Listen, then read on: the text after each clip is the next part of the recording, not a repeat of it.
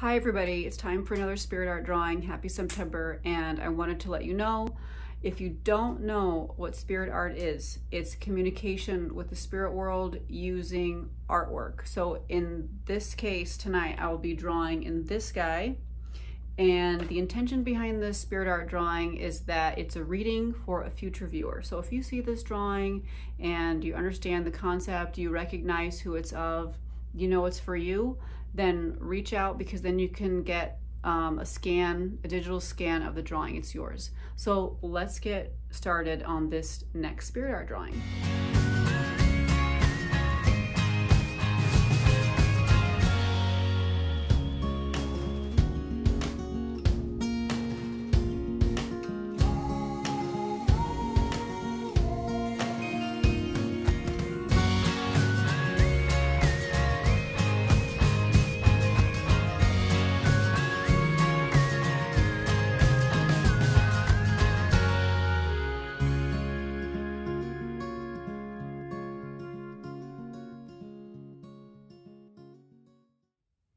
Okay, this is the drawing, and I took some notes during it, so getting a lot of information during the actual drawing. So first of all, I'm not sure if you can see this, but this drawing is about this individual who is a doctor or a researcher, scientist type. Could even have been a biologist. But as you can see here, he's very learned. He has this large book. That's the very first thing I saw.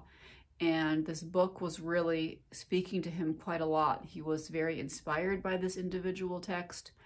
It is not the Bible. I believe it is a scientific text of some type, but actually it's more alchemy. So it has a lot more to do with the hidden sciences, the occult. And he took what he learned in this specific alchemy book. He really did consider himself an alchemist. He might not have told everybody that, but the things that he was learning from this alchemy book are things he was applying to his scientific research. And I think he was trying to find a cure for something. And I know he suffered from headaches. I'm not sure if that was the specific thing he was trying to cure. I just think he was trying to do general, like more of a general cure. But basically, he was taking blood, and I think he was learning some maybe blood magic or something from this alchemy book, or taking the idea of transforming the human life essence, which would be blood. And you can see here in the drawing, it's here in this needle here, and taking the blood and doing something to it alchemically, changing its constitution, or else kind of burning it up, tearing it apart somehow, and then re-injecting it. And so here is the needle with the blood, and then this is a candle, so you can see that there's fire, and then this is like a dynamite, a stick of dynamite. And I think that Spirit's trying to tell me that what he was doing is taking the blood and separating it somehow through fire or through an explosion or something, and then reinserting it into the human body. So here, this is his hand. This is the injection point here. And so I don't think that it did quite what he wanted, what he thought it was going to do.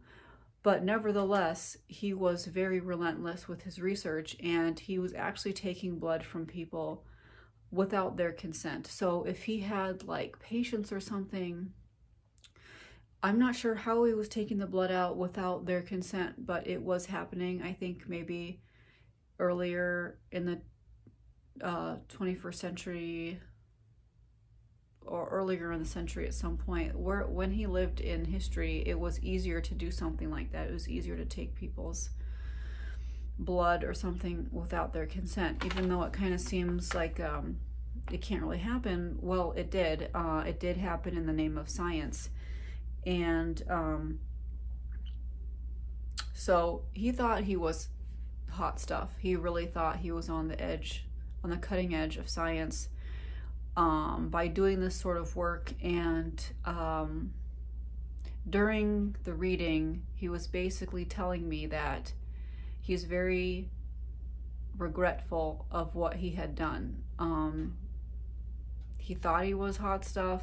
He thought he knew a lot, but,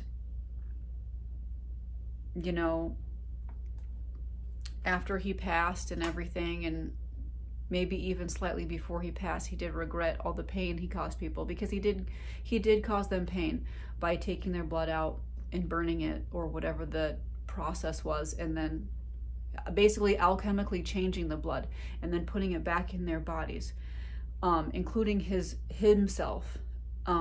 He caused a lot of pain to people. I'm not sure if anybody died from his experiments, but it definitely was not a good situation overall. It's not what he thought was going to happen. He sacrificed the people he loved, I mean, for his scientific work. So he didn't spend as much time with his family and his loved ones as he should have, because he was too busy basically taking people's blood. And yeah, so he sacrificed his family and his loved ones for his quack science, and he's the one who said quack science. But he does want to say a few things here. I mean, he's not like a passed away spirit in a lot of pain and stuff. He's a very smart man. He knows exactly what he did. He knows in the end that this type of science he was trying to do didn't work out.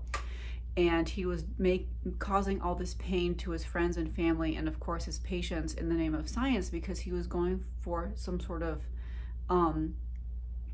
big scientific discovery using alchemy in secret. Nobody knew he was using alchemy, but he knew he was using alchemy, and sort of like blood magic or whatever stuff he was reading. He didn't quite understand what he was reading. I think that other people that really understand spiritual things and metaphysics maybe understood this book, and he thought he understood the material and he didn't, and so he was using it in the wrong way, and he regrets that. And his message is that even though his science was wrong and it was full of errors, and we could consider it quack science today, that science can still make advancements and learn from the failures of previous scientists, including him, because he feels like he tried really hard, but he made a lot of mistakes, and in the end his science didn't pan out the way that he expected it to.